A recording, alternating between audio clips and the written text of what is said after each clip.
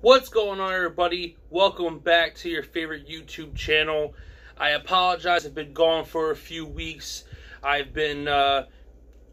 was really self-conscious for a while when I launched this channel. I've been filming the videos off my phone, and I didn't have all the best content and tools that I needed to really push out the best product I possibly could. So I kind of got a little weary about doing videos for a while there, and then I got super busy. But I think that, the time has passed, and I've kind of gotten over that, and I've decided to go forward with this channel.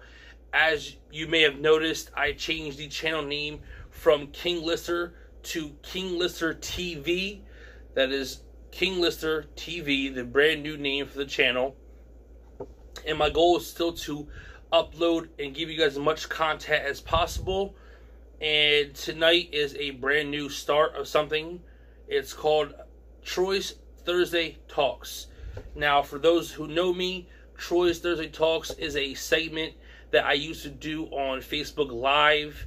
Every so often, I would go live and I would, post these videos where I would talk about certain topics depending on what they were. It could be sports related, it could be movies, it could be political related, a lot of different topics that I thought would interest people, and I would just go live. And it turned out to be a pretty successful thing. A lot of people enjoyed listening to me talk. A lot of people enjoyed to hear my thoughts and opinions. When I started this channel, it was about having fun. I wanted to get out content. I wanted to make people laugh. I wanted to give you guys, my thoughts and opinions on TV shows, movies, etc. But I've been thinking about it, and I want to do more. And bringing back Troy's Thursday Talks was important for me because it gives me a platform. Well, YouTube gives me a platform to really give you guys my unfiltered thoughts on certain situations. And Troy's Thursday Talks is going to be more of a podcast style listen, whereas it would be a little bit longer than the Troy's Top 5, which are quick, little 7, 8, 9 minute long videos depending on the topic, whereas these will stretch a little longer.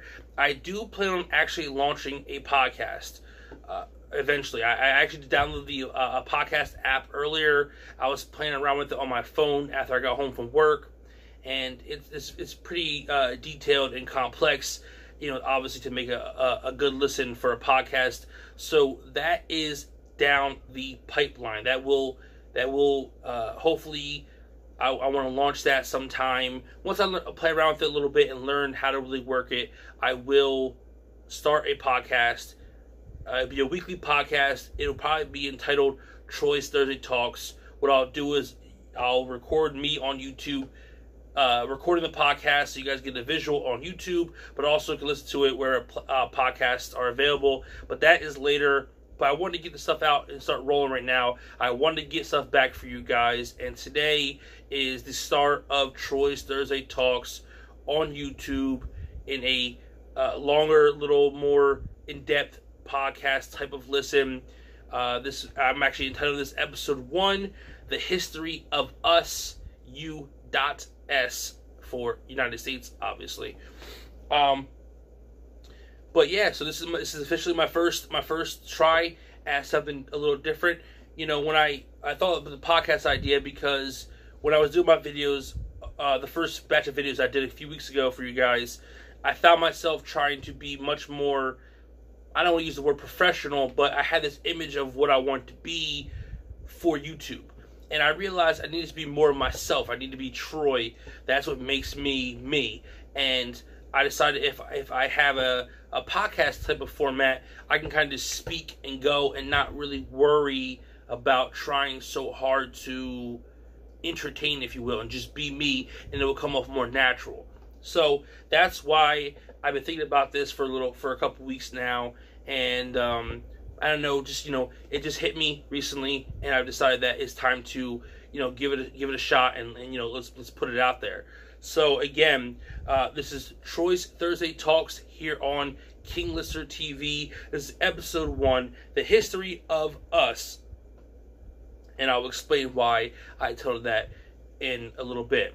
So, let's get right into it. Yesterday, I was scrolling through Facebook, and I saw an article that was entitled "Lack of Interest in the U.S. Civil War," and I saw it, and I, clicked on it right away, and I read this article, and the article really did a lot to me. It really made me think about a couple different things, and I had really mixed emotions on the article, and I'll explain to you why I had mixed emotions. The article was written by a man named John Daniel Davidson. He writes for the Federalist. The Federalist is a right-winged, I don't want to say news platform, but a magazine, a online article type of source that was launched in 2013. If you don't know what right wing means conservative. So they tend to have a lot more, obviously, conservative views and so on and so forth. So but I read the article because it was an interesting read. And I love history. History is absolutely one of my favorite subjects, always in school, and I love history. I love learning about it. I love reading about history. I've always done well in history classes, so I read it because naturally the history subject kind of enticed me, and it made me want to listen to it or read it, and I read it. And basically the article goes on to state how there is less interest in the Civil War and American history in general than there was 30, 40 years ago. It even states some numbers that the Wall Street Journal did that said only 3.1 million people visited the 5 major Civil War sites in 2018. That's down from 10.2 million as far back as 1970. So think about that. In over the span of 48 years, it's dropped down by over 7 million. I believe they said Gettysburg had less than 1 million visitors in 2018, which is, I think they said, 13% of the total visitors that you saw in 1970. So obviously, the attraction of the Civil War seemed to lose a little bit of luster, and the article starts to kind of go into reasons of why they think that. They also make the mention that there are less and less reenactors coming out every year to do it. Reenactors are a big part of these sites. They go there and they reenact these battles from the Civil War, and they give you a historical breakdown. I have actually been to a reenactment before. I used to, random story real quick, I used to be a member of the Big Brother, Big Sister program of the Lehigh Valley. I was a little brother. When I was 12 till the time I was 18, I used to hang out with this guy named Phil. He was my big brother in the program, and we did plenty of stuff. Sixers games, we just hung out and went to the mall, saw movies, etc., etc. Anyways, he had a brother, a real brother, who was a Civil War reenactor at Gettysburg, and we went out to Gettysburg, and we saw a reenactment. We did a tour. It was a fun time. I got to shoot a musket. It was a good time. I really enjoy history, so I really enjoyed that. It was good. So the article is saying that reenactors are less and less coming out. They can't get people. No young men want to step up and fill the spots that the older generation is now trying to pass to them. And in the article, it says something along the lines of that young kids don't have respect for history. And the guy goes to say it's not just that the youth don't have respect for history, but also that they're being taught in American history that revolves around slavery, genocide, bigotry, and greed. And the article at this point kind of turns into, the best way I can describe it is conservative propaganda. It really shifts.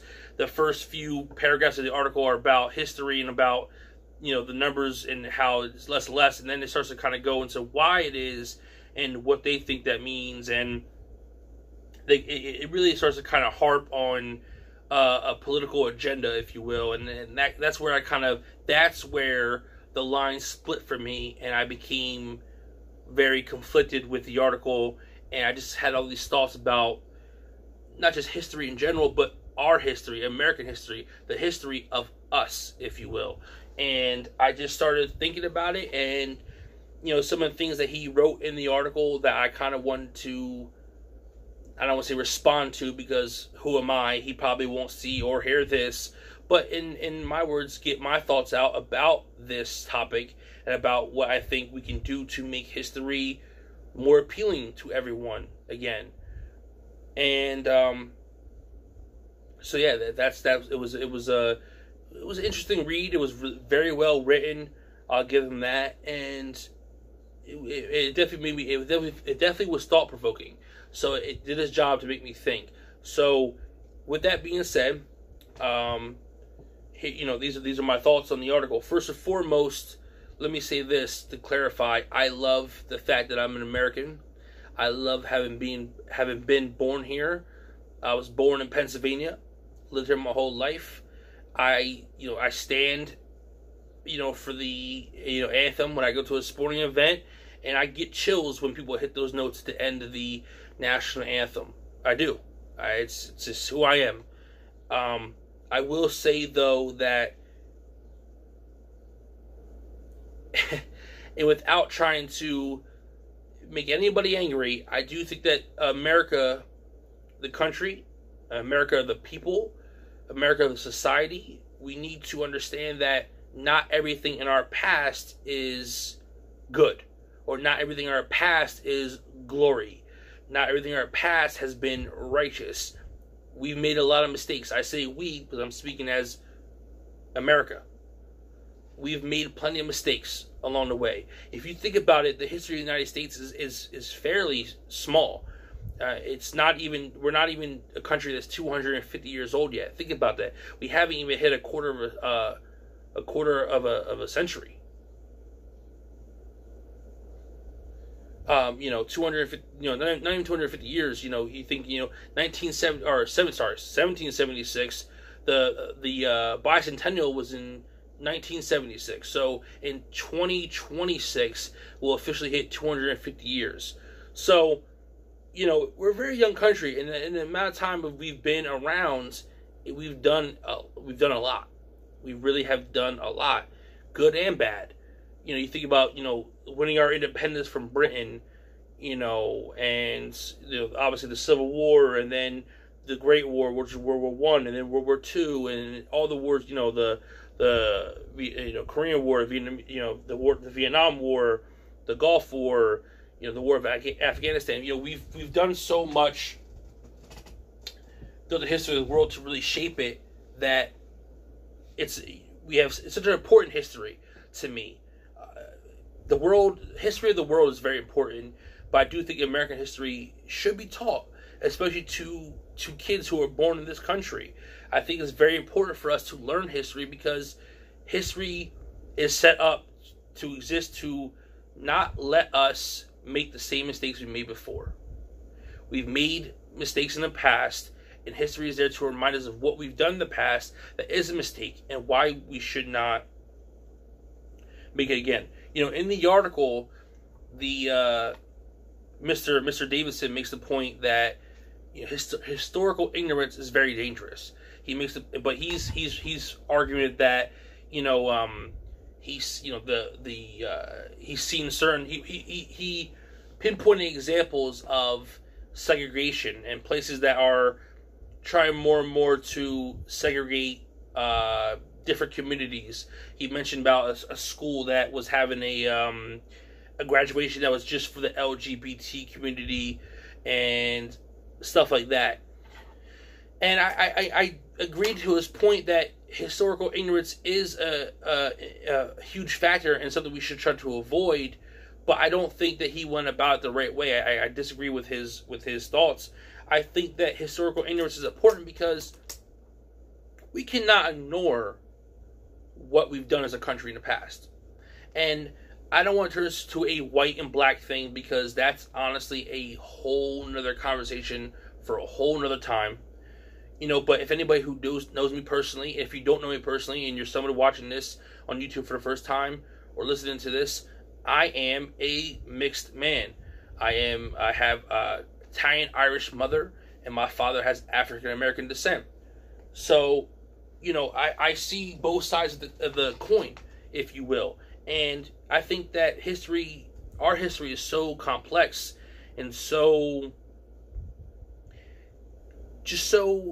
fascinating to me. Because, you grow up and you hear the stories of George Washington and Thomas Jefferson and Abraham Lincoln and all these, founding fathers and heroes of the American culture. And you're thinking to yourself, like, wow, man, like, great guys, and the reason why we're here, and all this stuff, and even Columbus, who had nothing to do with America. Number one, I mean, the man was Italian but sailed for Spain, and he was looking for India, and he ended up in the Caribbean, and he gets credited with founding the New World, which he did. He did. He did have the courage enough to try something different. Instead of going down the coastline of Africa and being hit by pirates, he decided to try to go across the ocean, and he found land. He didn't find what he was looking for, but he did find new land that they did not know about in Europe at the time. But to sit here and say that Christopher Columbus is a good man would be a lie, a bold lie, if you will. So I don't want to get caught up with Christopher Columbus. That's not really what I'm here for. I'm going to try to keep this concise on American history, specifically the Civil War. The Civil War was fought for main reason was states' rights. That's the main reason. The North was getting much more power than the South, despite the fact that the South was bigger at the time, vast, and I think in land and production. But the North was going through a revolution, if you will, and they were gaining the power for the country, and the South did not like it. And there's obviously the Compromise of 1850, which was the compromise of every new state, one slave, one free. So it's about state rights, but it comes down to slavery. Slavery was a state right that the South was fighting for, and they felt that Abraham Lincoln was going to come in and take that away, and they started one by one succeeding from the United States. Which brings me up to this point that the guy makes in the article. He argues in the article that he blames nobody wanting to learn history on the fact that we want to completely block it out. And he mentions the fact that, Confederate statues of soldiers and generals, or Confederate, streets that are named after Confederate generals, and so on and so forth, about how people want to remove them, and how he's against that because we're not going to learn history that way. I disagree. I do believe that statues of people should not have to live in a town where a Confederate flag is flown as one of the city's flags, or a state flag, or there shouldn't be statues of Robert E. Lee in someone's, downtown circle. It's not right. And he fought on the wrong side. I understand that it's a part of our history, and I agree with that. And I do agree that, if you want to take the statue and put it into a museum, if there is, like, say, a Civil War museum, or you want to open up a Civil War museum and you want to put these statues and things of that nature in the museum, fine. I am all about people learning history. But I don't think we need... Statues are set up in to praise someone, to honor someone. So I understand the point of why would you want to honor or praise someone who, who probably owned slaves and who fought to keep slaves. You understand what I'm saying? It doesn't make any sense. So I don't understand his argument of that, how that is to blame. I think that, but he did make a point too that some schools are even now skipping over teaching slavery and yada yada yada. I don't agree with that either. I think that we need to find this middle ground. Okay, people need to, one, stop trying to baby everything. We need to be more honest about our history, and we need to tell it all. And that includes, you know, what we did to the Native Americans, what we did to the African slaves, what we did to, you know, around the world. You know, even as far as, you know, in World War II, when we dropped the atomic bombs in Japan. I remember when President Obama went to Japan to apologize to the Japanese for dropping bombs that he didn't drop, you know, back in 1945, and people were up in arms. Why are you apologizing to them? They bombed us and blah, blah, blah. Look, dropping an atomic bomb is something serious. We killed plenty of innocent lives. And, you know, this idea of, you know, America has this idea of we have to be the good guy. We have to be the world's police. We have to be in the right all the time. And I'm not saying that the men who made these decisions made them with hate or evil in their heart, but they weren't good decisions. Specifically, I'm talking about the atomic bomb. Now, if to keep slavery, I think you might have to have a little bit of hate in your heart because you're trying to oppress a people. You're trying to oppress a race. So that's not right. There's no good in that at all. You know, but in the act of war, I was talking about the atomic bombs in World War II. We dropped 2 nukes on Japan, not 1 but 2. That's not bombing a naval base with kamikaze bombers. No, that's dropping 2 nuclear bombs in 2 cities and wiping out a lot of people. And that's not good. If just imagine for a second that any other country would have dropped a nuke. Imagine if Germany would have dropped a nuclear bomb somewhere. Nuclear bomb on France, or a nuclear bomb on England, or any of the other ally states or countries, excuse me. Imagine how we would look at that in history. We wouldn't look at it good. But for us, for some reason, we make it seem like, oh, well, we did the right thing. It wasn't the right thing. And that is a lot of our history. A lot of the things we did weren't the right thing. The Confederacy was not right. The Confederacy was never right.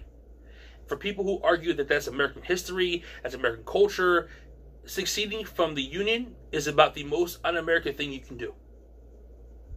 It is. Think about it. And this is to the people who might be on the right side of the argument. When you hear people complain that Donald Trump is not their president, what do you call them? You call them crybabies. You call them snowflakes. Literally, in the 1860s, when Abraham Lincoln got elected, states seceded. They left. They're the original snowflakes. They were going to miss slavery so bad that they left their country. So that argument to me is invalid. You can't use that this is American culture. It's not American culture. It's not. It's part of American history. Yes. It should be taught. Yes. Should it be praised? No. You don't need to have the Confederate flags, the Confederate statues in your city's circle, in your city's flag. You don't need to have streets named after Robert E. Lee or any of those other generals. But now if you want to have that in a museum where you tell the story of the Civil War, I understand that because history is important. History should be taught. All of it. The good, the bad, all of it. America is a country made up of people. And last time I checked, no person walking this earth is perfect. We all have done good. We all have probably done bad.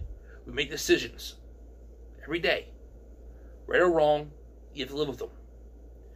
But you have to own up to them too. Especially the ones your wrong mistakes. You have to own up to it. You have to face facts. You have to stare in the eye. And just own it. And I think America as a whole needs to own its past. This idea that our country doesn't have a deep systemic history of racism, it's laughable. It's laughable.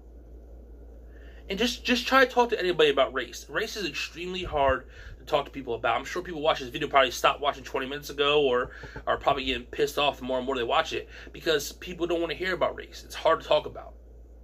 Some people don't care about it. They ignore it. Fine, whatever. That's your prerogative. Everybody has an opinion.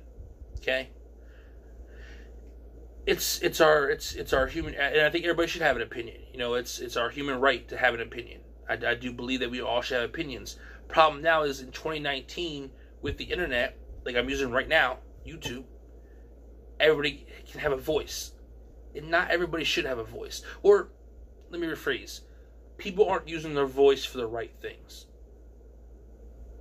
So I read this article yesterday, and I'm thinking about all this stuff. I'm thinking about the history of our country, the good and the bad, the things we've done. You know, you think about, you know, Andrew Jackson being president and what he did to the Native Americans. I mean, what we did to the Native Americans, what we continue to do to Native Americans is crazy.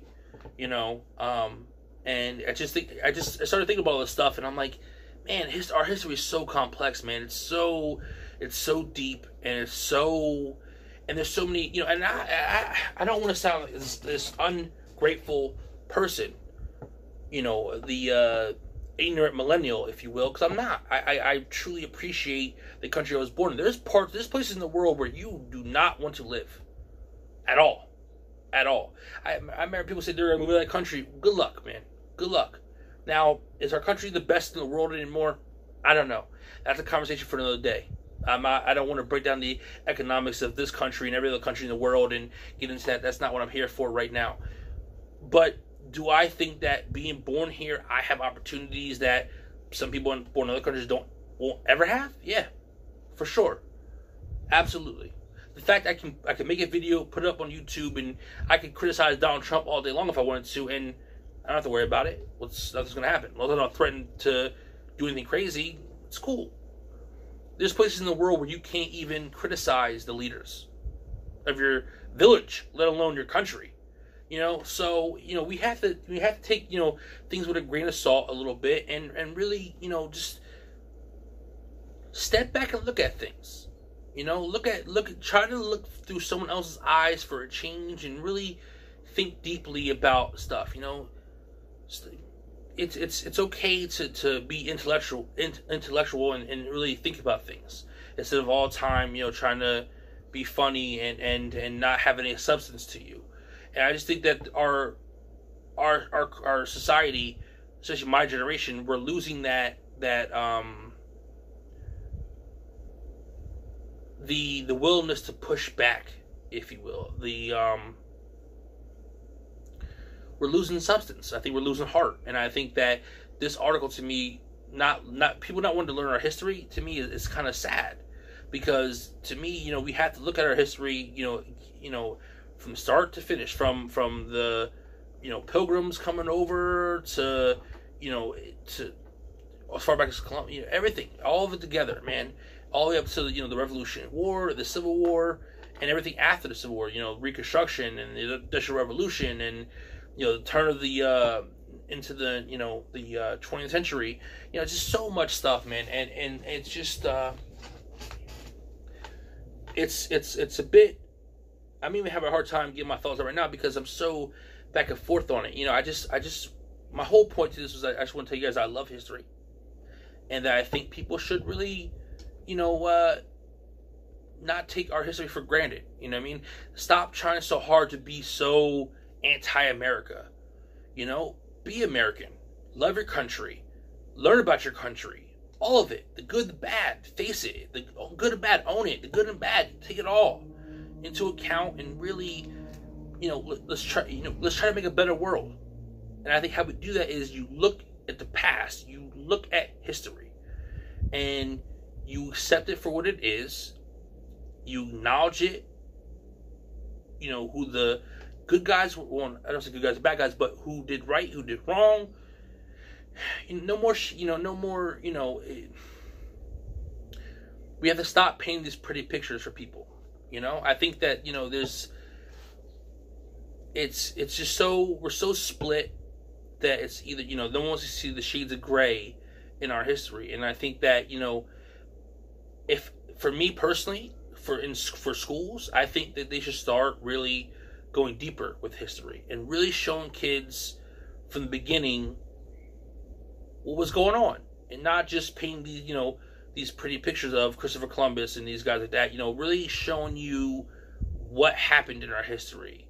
So people are well informed, knowledgeable about what's happened, and you can look at the history of our country as a whole. We've come a long way. We have come a long way, but we still have a long way to go. We still have a long way to go. I don't think by any means we are the America that people think we are. I don't believe it. I think we have the potential, the possibility.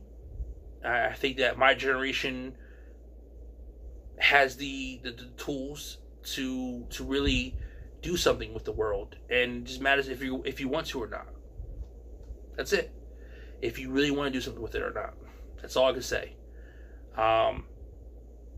I've rambled on for about 30 minutes now, and I'm gonna wrap it up because I've gone on longer than I wanted to. I wanted to keep these around 20 to 25 minutes, but again, this is gonna be more a podcast style, where it's just kind of me talking, and hopefully you guys listening. I don't know if anybody's made it all the way through, but if you had, man, I appreciate you. Even if you haven't made it, man, and you had to watch it in multiple parts or over multiple days, I just appreciate anybody who's stuck around, man, who subscribed to me before, who subscribed to me, who might subscribe to me now, whatever. I'm just really thankful for you guys listening to me, giving me this opportunity to even just talk. And I just wanted to get it off my chest. I just want people to know that, like, it's okay to be proud to be an American. It's okay for you to be proud to be American, but yet still know America has done wrong and that America needs to do better. There's nothing wrong with that. You can love your country and still want your country to be better. You don't have to be. It's like the idea of if you're pro-black, you have to be anti-white. That's not. It doesn't have to be that. Doesn't have to be that. Doesn't have to be that. We have to learn how to be more.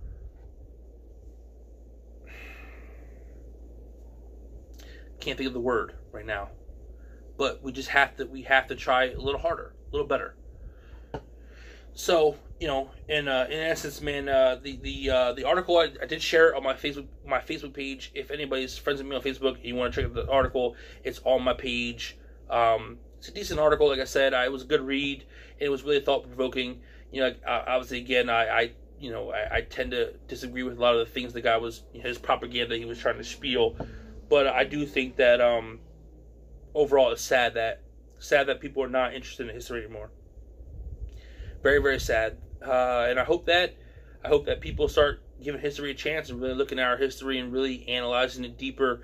And even if you look into it for yourself, man, read some books on history, read some articles online, do what you got to do to know what know your history and really look into it. But other than that, guys, man, it's going on way too long. But coming up next, there will be a episode 2. It'll be on Batman and the future of the DC films. So, all right, guys, thank you for joining, and I'll catch you later. Peace.